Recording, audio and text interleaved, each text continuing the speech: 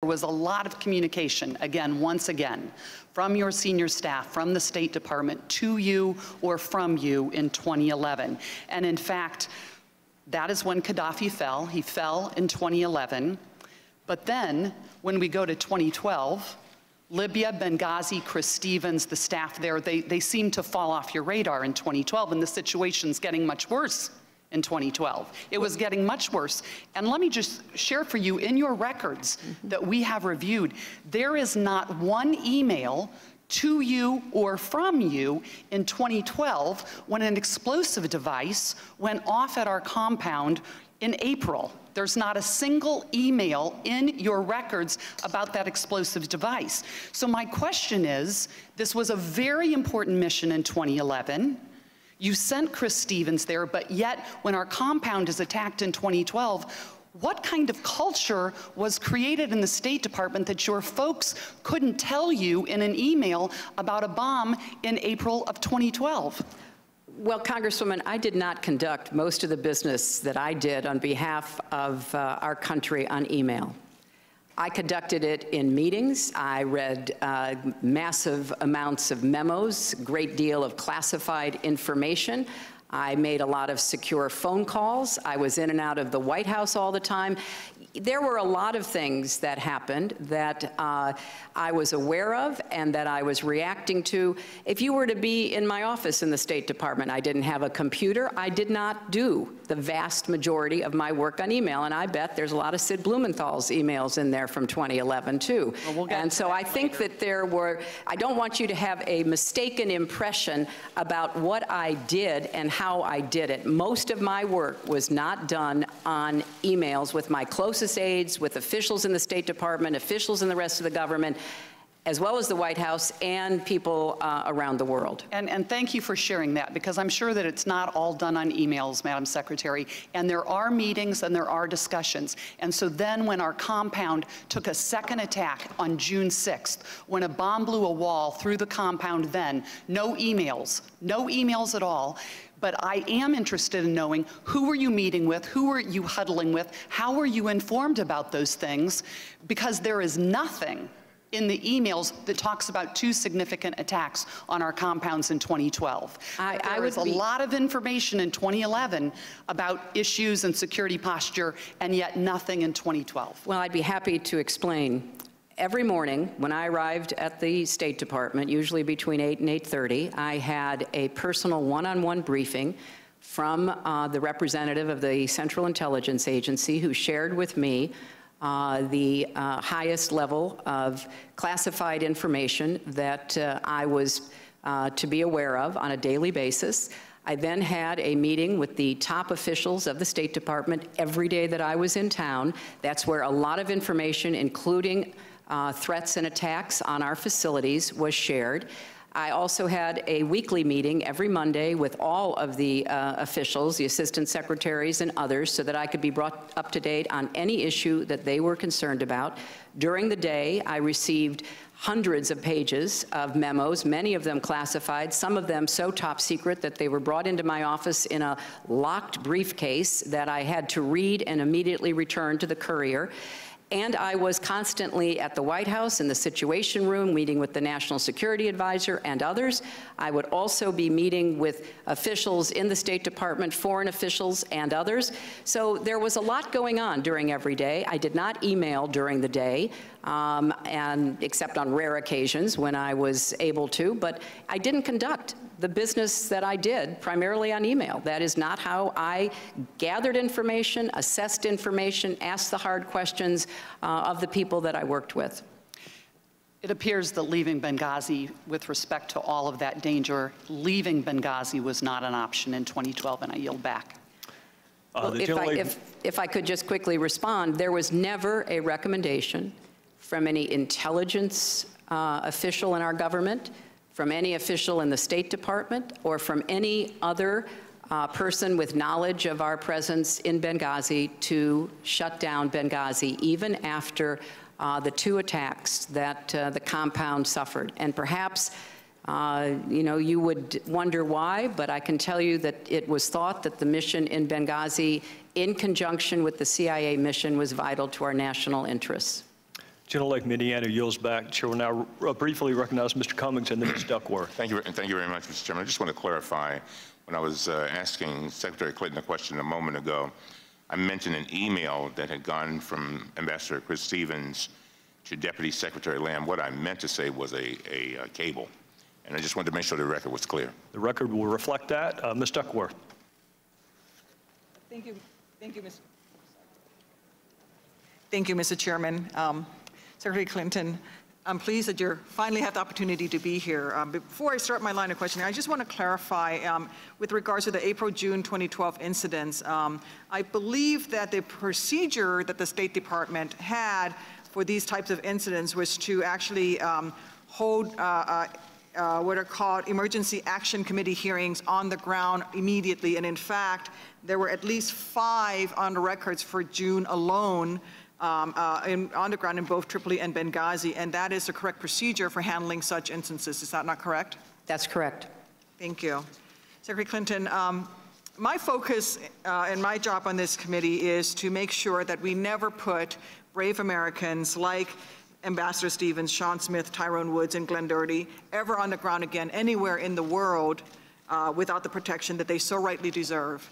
Having flown combat missions myself in some dangerous places, I understand the dedication of our men and women who choose to serve this country overseas.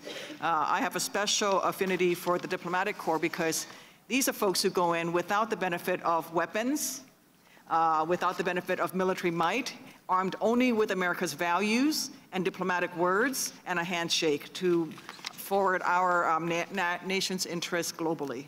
So I am absolutely determined to make sure that we safeguard, in the name of our heroic dead, our men and women in the diplomatic corps, wherever they are around the world. So the bottom line for me, I'm a very mission-driven person. The bottom line for me is, with respect to examining what went wrong in Benghazi, is clear. Let's learn from those mistakes, and let's figure out what we need to do to fix them. I've only been in Congress not quite 3 years, almost 3 years. And in this time, I've actually served on 2 other committees in addition to this one that has looked at the Benghazi attacks, both armed services and oversight and government reform. So I've had a chance to really look at all of these documents. One of the things that I saw, and I'd like you to discuss this with you, is that the Department of State and the Department of Defense at the time seems to have not had the most ideal cooperation when it came to threat or security analysis. I do know, however, that over the past decade, they've established a tradition of working together on the ground in dangerous regions that has increased over time. However, as a member of the Armed Services Committee, which also looked at the Benghazi attacks, I'm concerned that the interagency cooperation between state and DoD was not sufficient in the weeks and months leading up to the September 11, 2012 attacks. For example, the joint contingency planning and training exercises, if we had conducted any joint interagency planning and training exercises, this may have actually helped the state and DoD to identify and fix existing vulnerabilities in the temporary mission facility in Benghazi. Moreover, regular communications between AFRICOM, which is the DoD command, and the Special Mission Benghazi could have facilitated the pre-positioning of military assets in a region where there were very real questions over the host country's ability to protect our diplomatic personnel. Secretary Clinton, within the weeks of the terrorist attacks in Benghazi happening, following that, I understand you partnered with the chairman of the Joint Chiefs of Staff to establish and deploy 5 interagency security assessment teams to assess our security posture and needs at least the 19 high threat posts in 13 different countries. In fact, Deputy Secretary Nides testified before the House Foreign Affairs Committee in December of 2012 that the State Department and DoD ISAT initiative created a roadmap for addressing emerging security challenges. Why did you partner with the Department of Defense to conduct such a high priority review, and was it effective in addressing the shortfalls in Benghazi and applying it for other locations? Congresswoman, thank you very much, and thanks for your service and particularly your knowledge about these issues rising from your own military service and the service on the committees here in the House. It's very challenging to get military assets into countries that don't want them there. And in fact, that has been a constant issue that we have worked between the State Department and the Department of Defense. The Libyans made it very clear from the very beginning they did not want any American military or any foreign military at all in their country. And what I concluded is that we needed to have these assessments because even if we couldn't post our own military in the country, we needed to have a faster reaction. Now, I certainly agree 100% with the findings of the Armed Services Committee here in the House and other investigations. Our military did everything they could. They turned over every rock. They tried to deploy as best they could to try to get to Benghazi. It was beyond the geographic range. They didn't have assets nearby because we don't have a lot of installations and military personnel that are in that immediate region. So following what happened in Benghazi, the chairman of the Joint Chiefs, General Dempsey, and I agreed to send out mixed teams of our diplomatic security and their top security experts from the Defense Department to get a better idea of the 19 high-threat posts, and that's exactly what we did. And it gave us some guidance to try to have better planning ahead of time. I know Admiral Mullen testified that it would be beyond the scope of our military to be able to provide immediate reaction to 270 posts, but that's why we tried to narrow down. And of course, we do get help from our military in war zones. The military has been incredibly supportive of our embassy in Kabul and our embassy in Baghdad. But we have a lot of hotspots now and very dangerous places that are not in military conflict areas where we have American military presence. So we wanted to figure out how we could get more quickly a fast reaction team to try to help prevent what happened in Benghazi. Thank you. So this ISAT process that the joint teams of DOD and state that goes out and initially looked at the 19 posts, that's great that they come out back with a report. It's kind of like, you know, the 7 reports to this, and now we have another committee. We can keep having committees to look into Benghazi, but if we never act on them, it doesn't help our men and women on the ground, and that's what I'm focused on. So what I want to know is with these ISATs, so when they came back with their recommendations to you, have they been resourced? Are they institutionalized? What has been done with this process so that it's not a snapshot in time in reaction to Benghazi attack? And I want to make sure that, you know, at the very least we're continuing the cooperation, or at least there's some sort of institutionalization of the review process to make sure that if it's not those 19 posts, if the shift now is there's 20 posts or some other posts, what has been done to make sure it's institutionalized? Well, that was one of the changes that I instituted before I left, and I'm confident that Secretary Kerry and his counterpart, Secretary Carter at the Defense Department, are continuing that because I think it was very useful. Certainly it was useful for our security professionals and our diplomats to be partnered in that way with the Defense Department. You know, historically, the only presence at some of our facilities has been Marines. And as you know well, Marines were there not for the purpose of personnel protection. They were there to destroy classified material and equipment.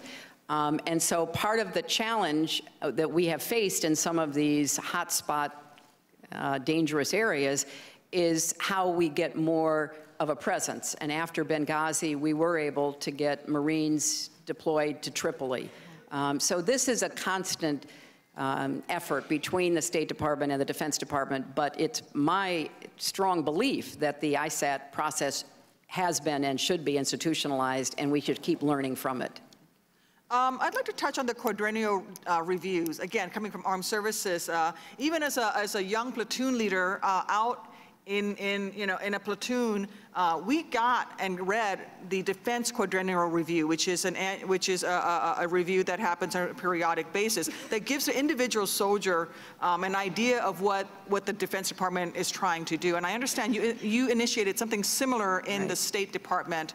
And this goes to, there's been discussion already about the culture at the State Department, especially when it comes to security. I find that the Department of Defense Quadrennial Defense Review is very good at instilling culture throughout the department. Mm-hmm. Can you talk a little bit about how and why you decided to do the review for the State Department? Was it useful? Is it useful? Is it getting out there? Is it a waste of time and we shouldn't be wasting money on it and we should be doing something else? Well, I hope it's not the latter. I learned about the Quadrennial Defense Review serving on the Armed Services Committee in the Senate during my time there. I agree with you completely, Congresswoman. It's a very successful roadmap as to where we should be going, and I'm impressed that as a platoon leader, it was something that you took into account. So when I came to the State Department, there had never been anything like this done. There was no roadmap, and the State Department, USAID, would come up and fight for the money that they could get out of Congress, no matter who was in charge of the Congress, every single year. It's 1% of the entire budget, and it was very difficult to explain effectively what it is we were trying to achieve. So I did institute the first ever quadrennial diplomacy and development review. And one of the key questions that we were addressing is what is this balance between risk and reward when it comes to our diplomats and our development professionals? Because the first thing I heard when I got to the State Department was a litany of complaints from a lot of our most experienced diplomats that they were being hamstrung, that the security requirements were so intense that they were basically unable to do their jobs. And of course, then from the security professionals, who were all part of this, what we call the QDDR, they were saying, we don't want you to go beyond the fence. We can't protect you in all of these dangerous circumstances. How you balance that, and it is a constant balancing of risk and reward in terms of what we hope our diplomats and development professionals can do.